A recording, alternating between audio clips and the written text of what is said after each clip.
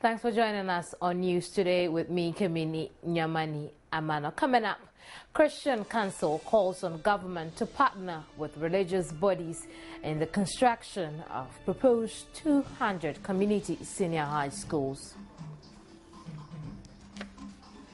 Ahead in business, senior economist at the Institute of Economic Affairs says the weak fundamentals of Ghana's economy is responsible for the frequent depreciation of the cedi.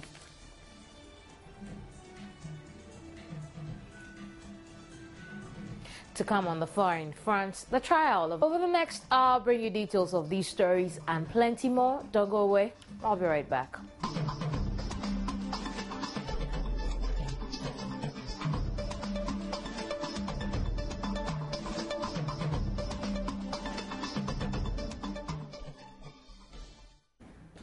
This is News Today.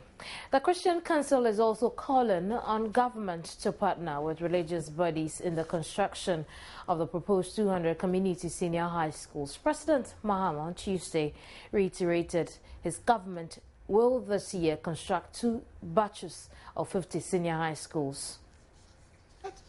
Politicians acknowledge religious bodies here, all religious bodies, not just churches, as key partners, and let's give them the recognition. Let us give them the encouragement.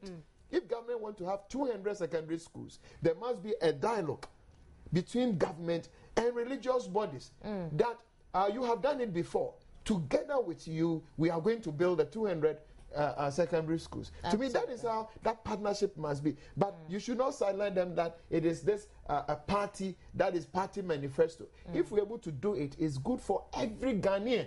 So churches, Muslims, all come together. Let us build a 200 schools. That's right. Again, General Secretary of the Christian Council of Ghana, Reverend Dr. Kwabena Oponi Frimpong, has called on the 2 leading political parties in Ghana to endeavor to build consensus to promote national development. He was speaking on News Desk Tuesday. Discussions, public discourse, have been overtaken by political partisanship. Now, everything, especially the 2 main political parties. And so you realize that national interests, national issues really are giving way to political interests, political issues. A clear example is the challenge we have in building consensus even at Parliament. I mean, if the issue is an issue, even though maybe national interest issue, now you can see that Party A people will rally together the issue, and Party B will, and then they fight. So now it's okay, we have either minority, we have the majority, that kind of thing. So consensus building now, even in this country, is a problem. And it's all because of how political partisanship is dominating discussions. There's something we call objectivity in governance. This is what is eluding us at the moment. But we should, because we are in not to serve political interest. We are to serve the national interest. Now, this is where we pray and hope that our president will be able to lead us the coming years. That can we move from partisanship to a realm where now we are doing a national interest business. We are placing the Ghanaian dignity at the center of engagement. If we don't do, or we don't have objectivity in governance, it may take us forever to develop this country. As a country, we also need to heal the wounds of our history. You see, there's pain, wounds, all the various traditions, and everybody is waiting for opportune time. Also, kind of to punish the other person. We need to stop, pause somewhere, and say that we will not carry the pain of yesteryears to tomorrow. And as a country, let us reconcile ourselves. And especially the 2 main political parties must be able to reconcile this country. They are pushing their pain on us. Some fisher folks at Awule Kope near Dokochina number 1 were attacked over the weekend by some natives of Old Dokochina in the Banda district of the Bunahafo region. The fisher folks, who have settled at the Bue National Park, watch helplessly as their houses were burnt amidst gunshots. Nesta Kafuya Joma visited the community, and here's his report. Residents of the island village said the incident happened at a time their men had gone out for fishing on the Black Volta. They indicated that the gun-wielding men, numbering 10, fired warning shots to ward off anybody from coming close to the scene and destroyed their property. Some of the residents who attempted to stop them were beaten, and they could only call on officials of Ghana Association of Sustainable Fishing Communities to come to their aid. Some residents gave account of what happened.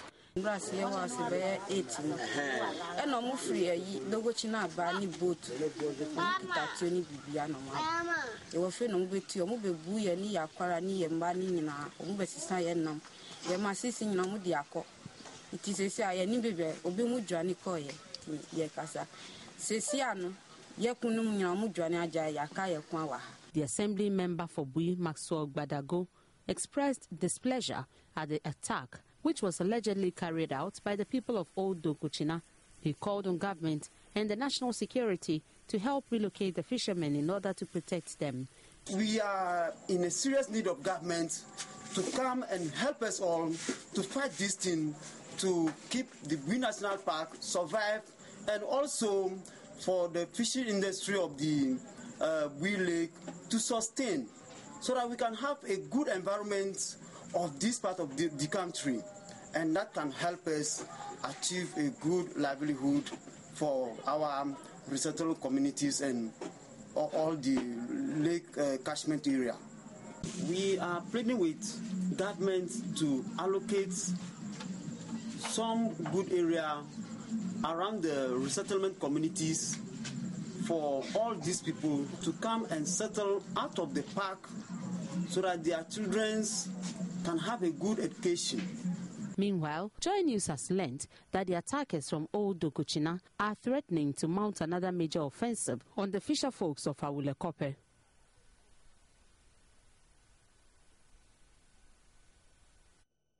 Let's go over to the telephone and talk to Joynews' Nestor Kafuya Juma over the latest development. Hello, Nestor. Hello, my sister. Thanks for joining us. We understand that the people or the residents of the Awulekope community have been relocated. What more can you tell us about this relocation?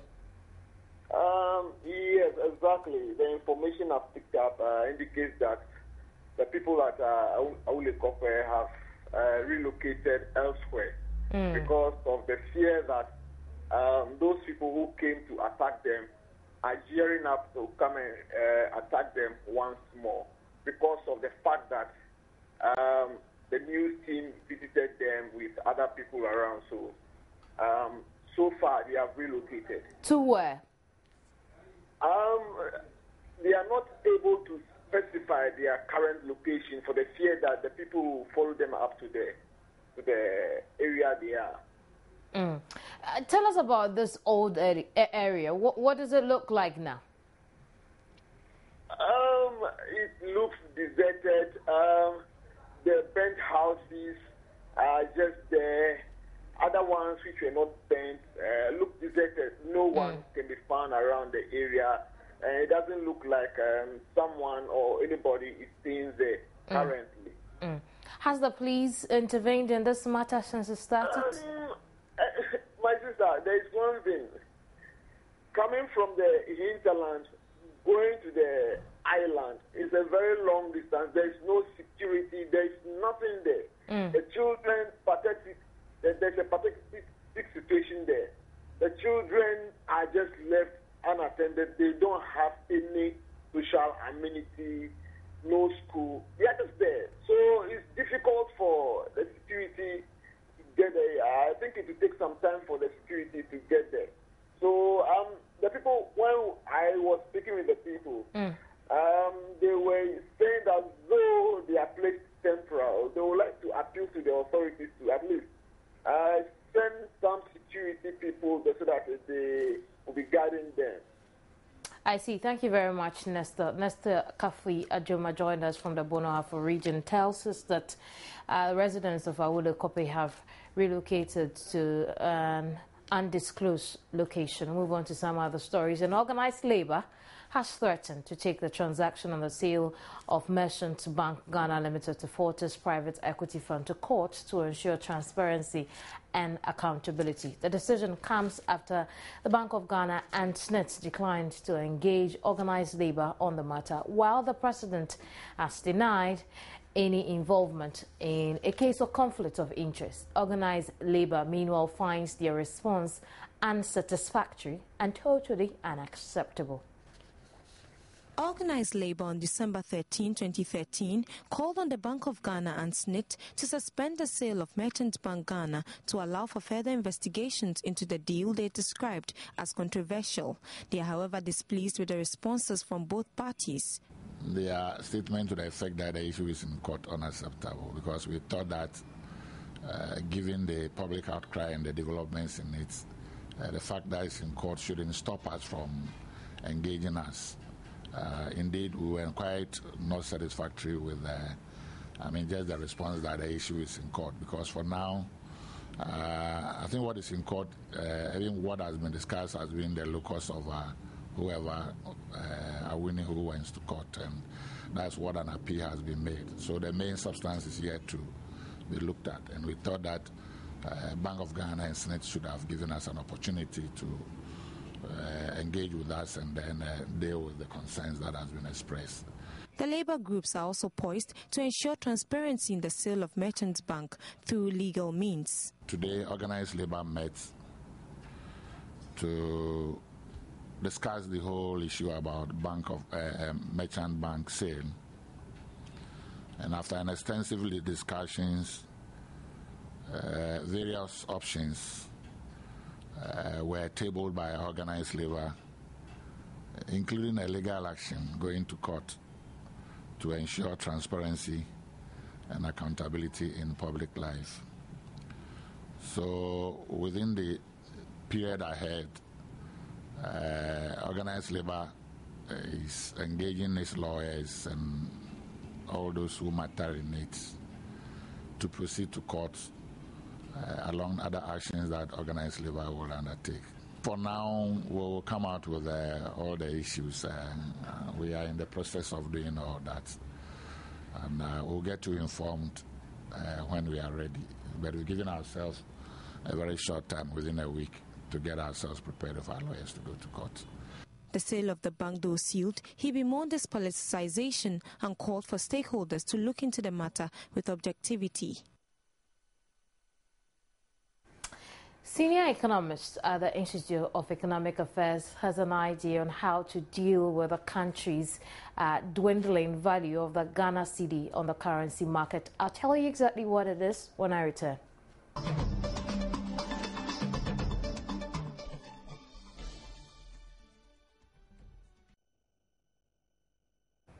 You're welcome back to News Today. Members of some youth clubs affiliated to the Wa Central constituency of the New Patriotic Party have given a 3-day ultimatum to the Wa Central constituency executives to either comply with the constitution of the party in respect of appointments or face legal action. They accuse the constituency chairman, Ali Karim Kamara, of making appointments to the executive committee of the party without recourse to the party's constitution.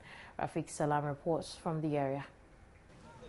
According to the youth clubs, Article 6 Clause 3 and 6 Clause 5A of the party's constitution states that all appointments should be made to reflect the diversity and the national character of the party.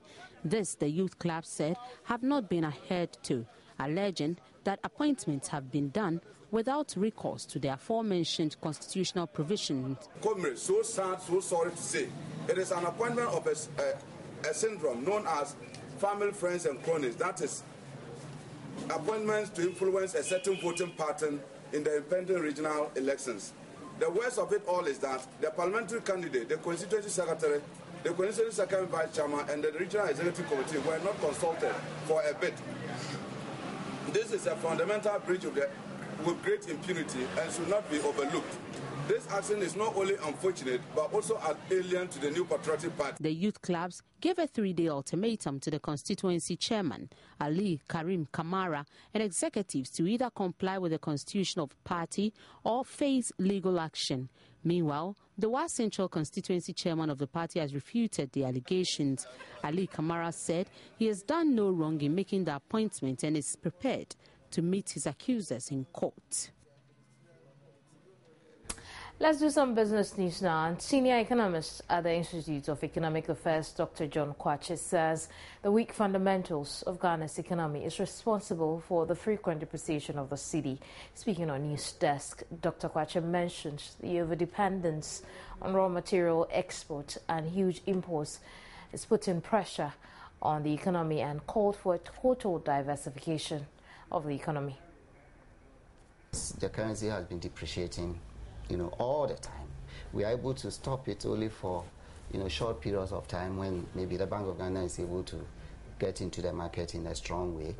But the fundamentals of the economy are the factors that determine our exchange rate. And we have very weak fundamentals.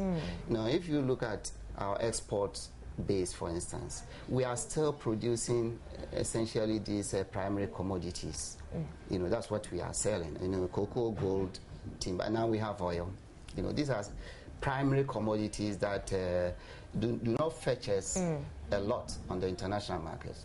And then you go to the import side, and it seems that as a country we are importing virtually everything into this country because our industrial base is so weak, and therefore we don't manufacture or produce a lot of goods in this country. So there's always this wide gap between our import demand and then our export earnings. And that is what drives, causes the exchange rate to be depreciating on a constant basis. So to stem that, we have to address this imbalance between imports and exports. And this needs that we must transform this economy in a very fundamental way, move away from this overdependence on this so-called Gettysburg economy, colonial structure of the economy, and industrialize, and diversify the export base. So that's something that we need to take very seriously over the long term. Dr. Kwache also spoke about government's plans to issue Ghana's third 7-year bond in May 2014 to raise 300 million Ghana cedis through the Bank of Ghana. The government has to exercise a lot of discipline, and there should be a strong oversight, monitoring of the resources to make sure that they are used for the purpose for which they are intended. If that is done, then it's good for the economy, the long-term development of the economy. Every country borrows. There's no question. Every country. Absolutely. Yes, every country borrows. I don't know of many countries, maybe 1 or 2 countries that you say they make surpluses on their budget. Every country has to borrow, but it depends on what you use the money for. Once you have a budget deficit, you have to finance it, and therefore you have to issue bonds. And you have to choose between an international bond or a local bond. Those considerations, the factors that go into the consideration are, the interest rate that you have to pay. And sometimes the government may also use it as an instrument, or Bank of Ghana, to mobilize foreign exchange.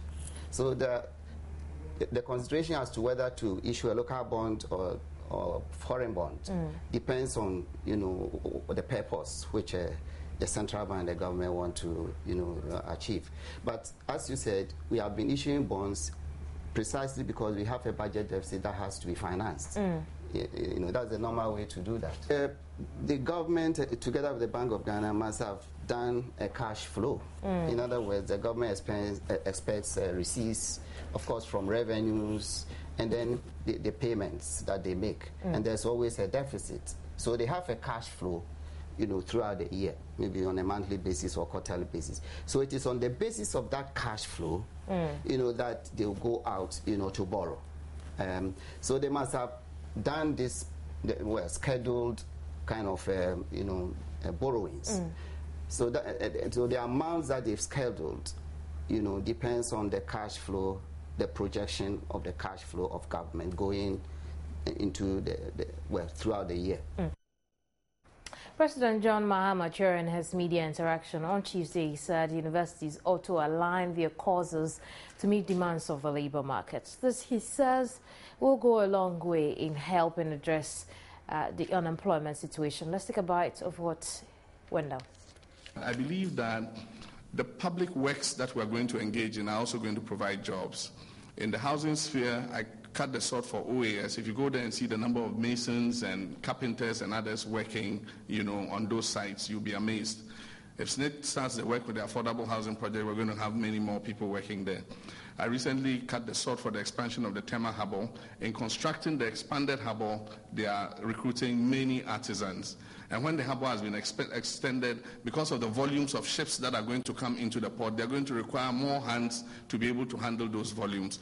And so by the public works that we're engaged in, if we start building the 100 schools, imagine the number of masons and carpenters and other artisans, steel benders and others who will be employed in building these 100 schools this year. So many other public works that we're going to engage in, the regional airports, the district hospitals and all are going to provide avenues for employment. In the natural growth of the economy, jobs are thrown up. If an economy is growing at 7.4%, naturally jobs will be created as a result of that growth. But often when we talk about unemployment, we focus only on graduate unemployment. We're not talking about employment in the informal sector. We almost always focus on graduate unemployment. With graduate unemployment, we have a problem. We have a problem. If you take graduates, the job market is looking for technicians, mechanical engineering, and those kinds of skills. Now we're training a lot of marketing graduates. We're training a lot of business administration graduates. We're training a lot of graduates who are not, by the structure of our economy, are not immediately absorbable. And so it takes some time for them to find jobs. So if we concentrate only on graduates, say graduates are coming out of university, they can't find jobs, then it's to minimize the whole unemployment issue. What we should do is to see how we can align our university programs to suit what the job market is looking for. And so I want us to initiate a discussion on this kind of issue. We must have a job market survey to see what jobs are out there.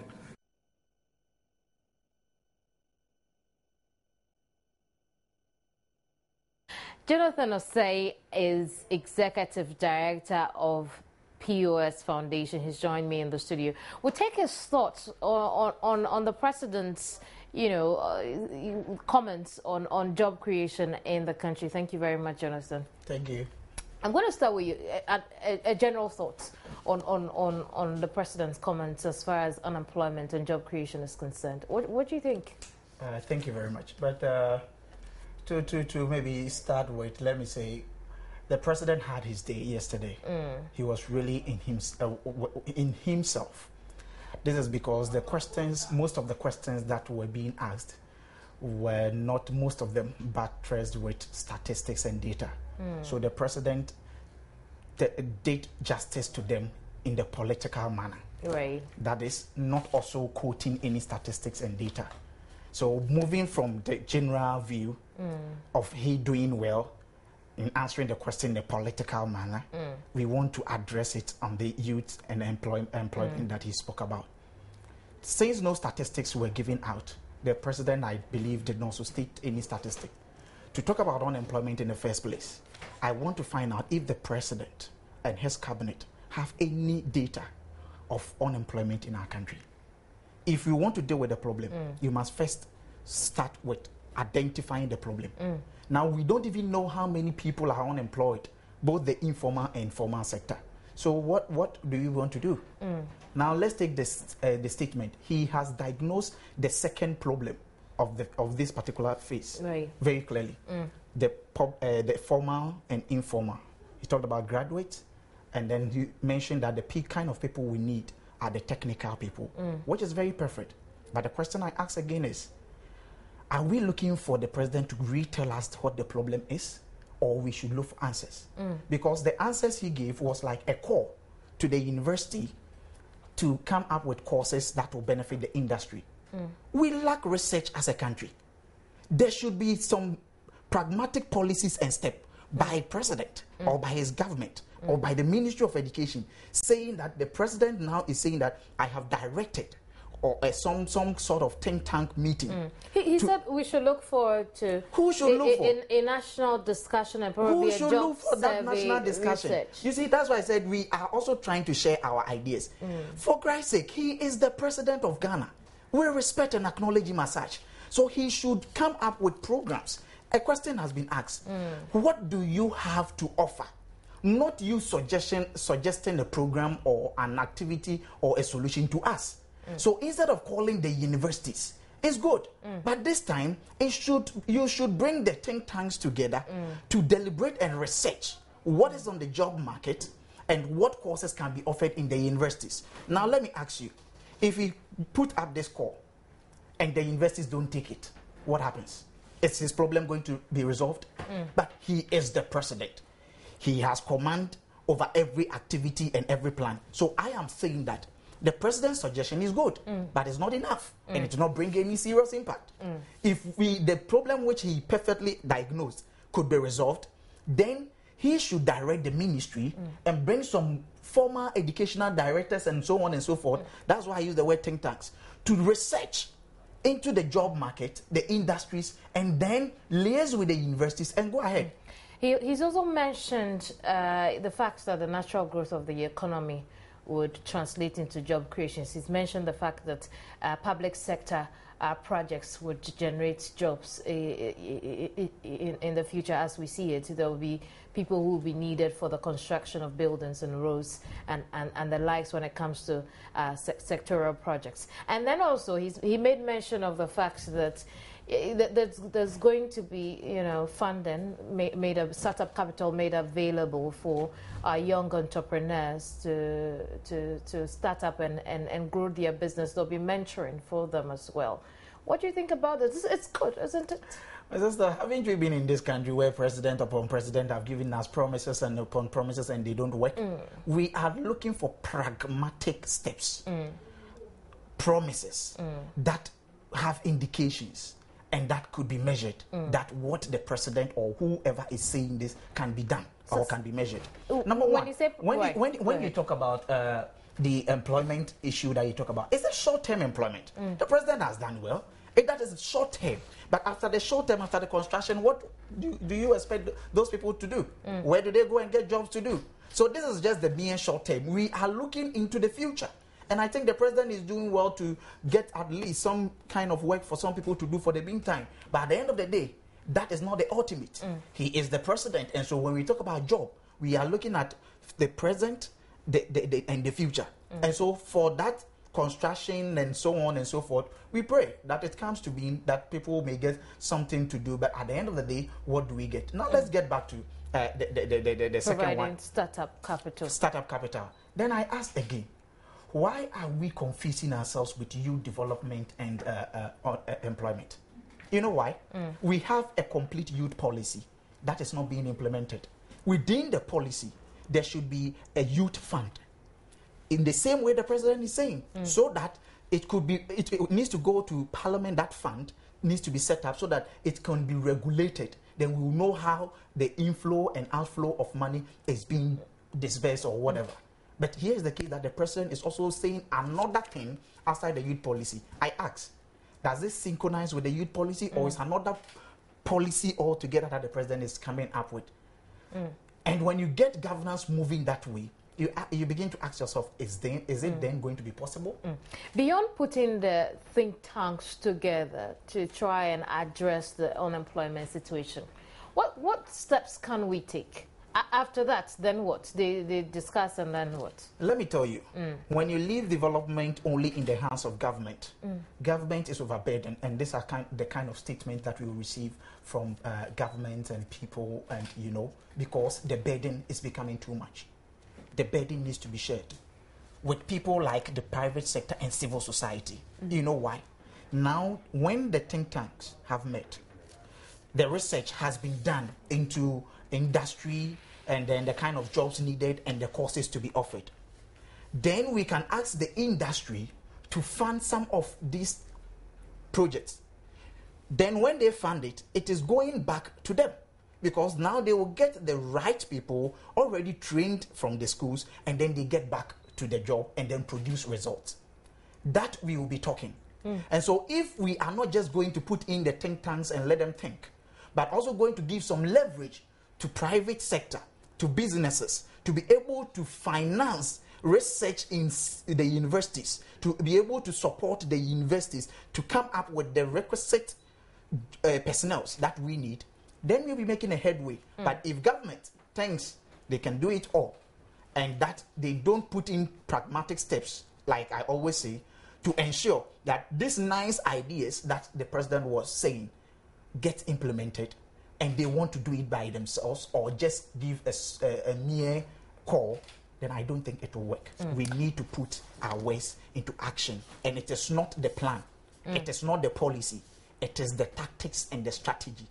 The president has given us the idea, but the idea alone can bring us results. I'm talking about the tactics and the strategy. How the president is going to help the universities, aid industries, bring industries and universities together, beef up research, and then put all what we are talking about, all his nice ideas on paper and make it work. That is what we are talking about, and not just mere suggestions and calling. What role can young people play in the nation's bid to create employment? I tell you, if a young person finds himself in Ghana and do not have any skill, then that person is also not contributing anything to Ghana, so he has no right to be questioning anything. Because what makes you valuable is what you have. If you don't have, you can give. You only give what you have. So any young person listening to me and who will listen to the president should know that there is hope for the future. But the hope may come only when we have acquired the skills and the kind of requisite training. There are a lot of training all over. When we are able to acquire those training and skills, I know it doesn't come just easy, but after you've attained 18 years, you should be able to find yourself something better to do and contribute to the development of the country. Jonathan, we'll leave it here for now. And Jonathan Osei Owusu is Executive Director for POS Foundation. We'll move on to some international business stories. And the International Monetary Fund Managing Director, Christine Lagarde, says the fund will raise its forecast for global growth. She said the revision would come in the next 3 weeks, but did not elaborate, saying that it would be premature to say any more. In October, the IMF lowered its growth forecast, saying the global economy remains in a low gear. It cuts its forecast growth for 2014 by 0.2 of a percentage point to 3.6%. It also reduced the estimate for 2013 growth by 0.3 of a point to 2.9%.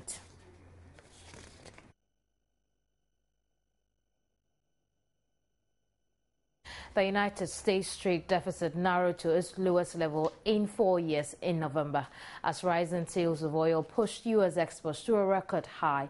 According to the U.S. Commerce Department, the trade gap dropped by 12.9% to $34.3 billion, about £20.9 billion in November, the smallest monthly deficit since October 2009.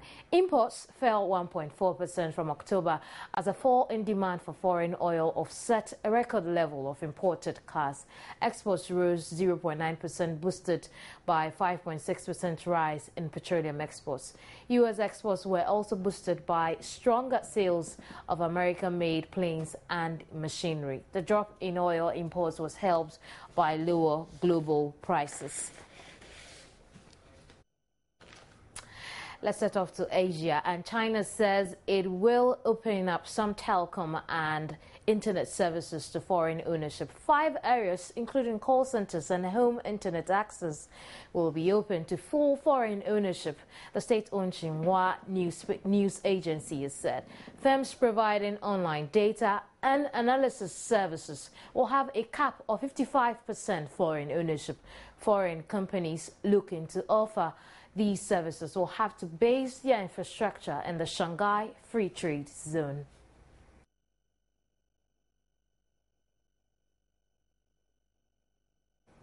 Sports is brought to you by Tigo and is next when I return.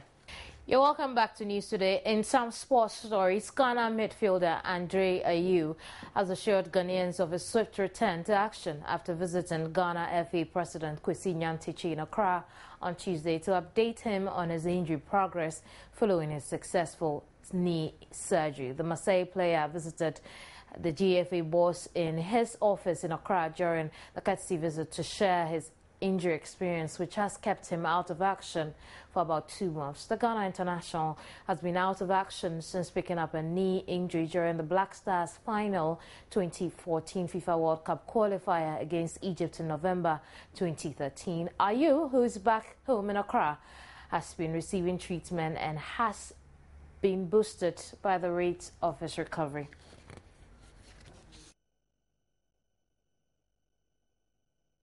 The 2014 edition of the African Nations Championships tournament starts on January 11 and runs to February 1 with Cape Town, Bloemfontein and Polokwane as host cities. The tournament is reserved for the best national teams of Africa, exclusively featuring players who are active in their respective national leagues and qualify to play in the ongoing season. Let's take a look at how teams are preparing for the tournament. Now in its third edition, the African Nations Championship makes its way to South Africa for the first time, with Cape Town Stadium set to host the opener on Saturday, the 11th of January. Commonly known as CHAN, the competition is contested between the best African nations, but exclusively features players who ply their trades at home in their respective leagues. First devised in 2007, the first CHAN tournament got underway in February 2009 in the Ivory Coast. With only 8 teams battling it out in the inaugural competition, the hosts failed to make it out of the group stages, as the DRC went on to claim the trophy in a 2-0 win over Ghana. The 2011 edition saw the field double to 16, as the likes of South Africa, Cameroon and Angola joined the party alongside the DRC and host Sudan. It proved a fruitful first showing for South Africa as Ama Binaplas finished top of their group, with Byron Shongwe ending the tournament as one of 5 players to have scored 3 goals. Simon Gomane's assembled squad of lower league players would bow out at the last 8 at the hands of Algeria, before the North Africans were bungled out via penalty shootout in the semis by neighbours and eventual champions Tunisia. With PSL sides having agreed to release their players this time round, Gordon Egerson will hope his Bafana side will fare better on home soil. That despite the arrival of Ghana and Nigeria, who field... Olympic sprinter Sharon Simpson told the Jamaican disciplinary panel on Tuesday that she was not and never intentionally took a banned substance. The 4x100 meter relay silver medalist in London blamed a positive drug test on a supplement provided by her trainer Christopher Zerup. Simpson, 29, said, "Nothing I read raised a red flag or an alarm bell." She was one of 5 Jamaicans to test positive at the National Championships in Kingston last June. Simpson and her training partner, former 100-meter world record holder Asafa Powell, tested positive for the stimulant oxyliferin.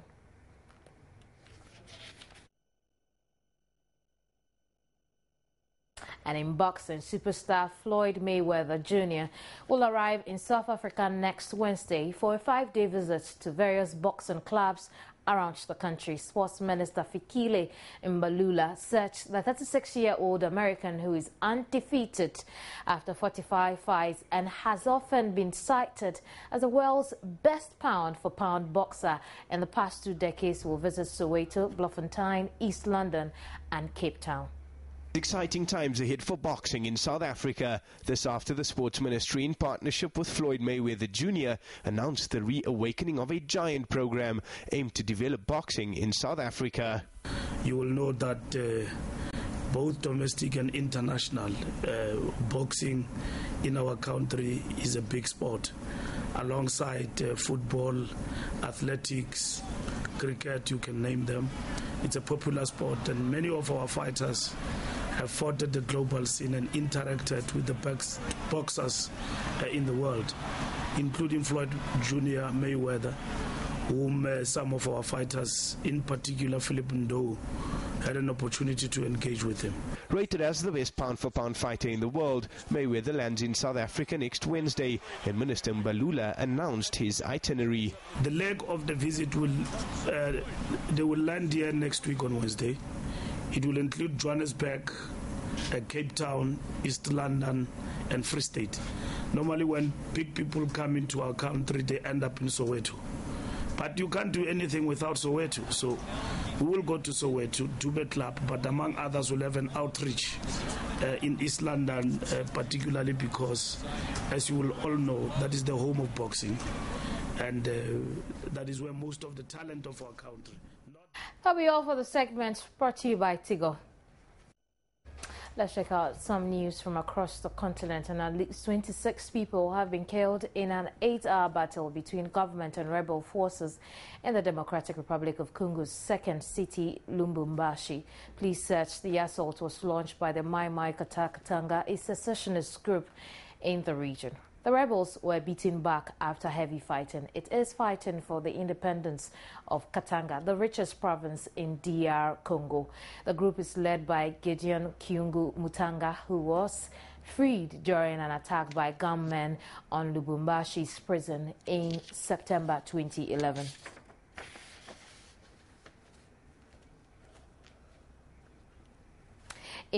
In showbiz, Ghanaian actress Martha Ankuma has taken her acting to South Africa by starring alongside South Africa's finest actress, Lomla Dandala. Yes. I'm going to spend the rest of my life. The sexy actress Martha is raising the flag of Ghana high in Honeymoon Hotel, a movie which tells a story about couples who are torn between the past and the future problems, trying to make it work to enable them build a happy home.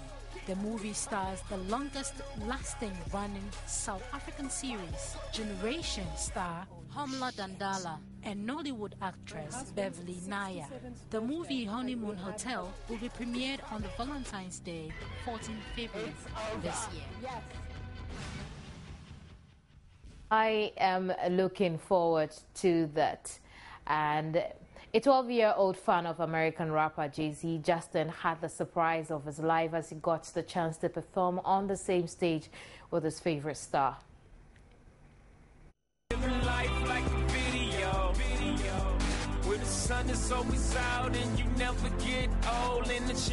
What has been described as a rare opportunity came to the young boy, Justin, who got to perform alongside his favorite celebrity and ended up stealing the show.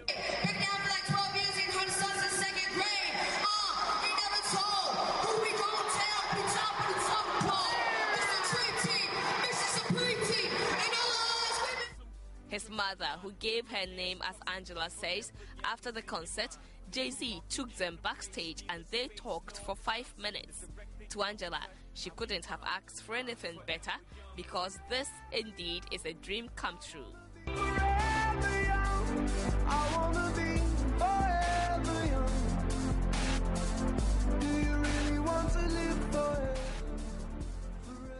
Our major stories for today. Christian Council calls on government to partner with religious bodies in the construction of the proposed 200 community senior high schools. Senior economist at the Institute of Economic Affairs, Dr. John Kwachi, says the weak fundamentals of Ghana's economy is responsible for the frequent depreciation of the cedi. But that'll be all for the hour, but there's more news on myjoyonline.com. Thank you very much for staying through. My name is Kimini Nyamani. Amano, enjoy the rest of our programs.